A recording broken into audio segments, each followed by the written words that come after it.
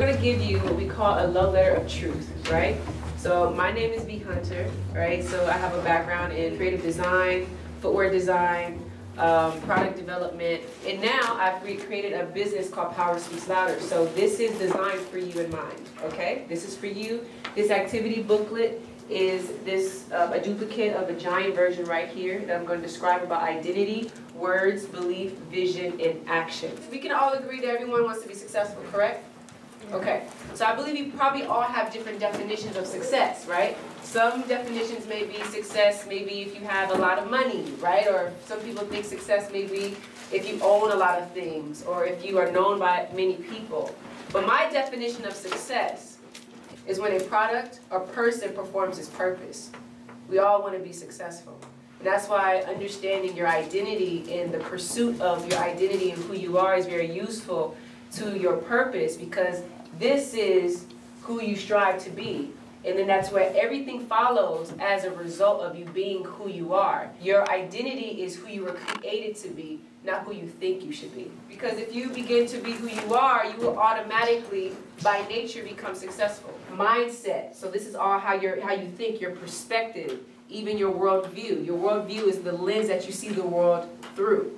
I'm just walking you through this so you know the intention behind it, and therefore this is my purpose, right? And my doing on earth to even translate my thoughts into a visual picture for you guys to use for your future. So low self-esteem, you can have the mindset of that if you have the foundation of lack of support or discouragement.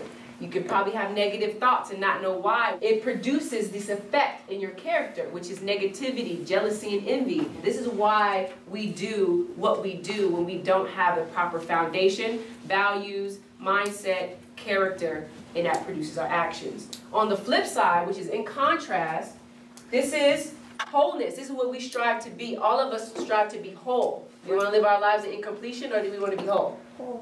Whole, right? Okay, cool. So even if you don't have the proper foundation that you may think you have, because if you look at a lot of the successful people in the world, they all had their own story, and they all had discouragement as well. A lot of times when you have greatness in you, the odds are stacked against you, you know? And it's meant to push you into the direction that you need to be, because there's a potential inside of you to be unlocked and unleashed. These are two different behaviors. These are two different people that have different foundations. They have different values. They have different characteristics. And therefore their actions are different. So sometimes if we don't know why we do what we do, and we don't know why people thrive, we don't know why, oh, why is that person so successful? It doesn't mean that they had any better foundation. It's just they didn't become a victim of their circumstance. So this is the difference between incompletion and wholeness. Now flip to the next page with me. Every single human being has these 5 questions in their life. And it is 1, who am I? It's who am I? Where do I come from? Why am I here? What can I do? And where am I going? The money, these power dollars that you guys received when you first walked in, right? I believe you guys all got 20s.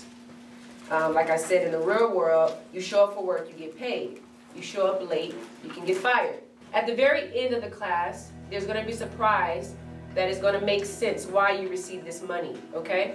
So it's in your best interest to participate, ask questions, engage with me. I want to hear from you. Do your assignments. When you fill out that worksheet, you will get paid. And at the very end, there will be a result.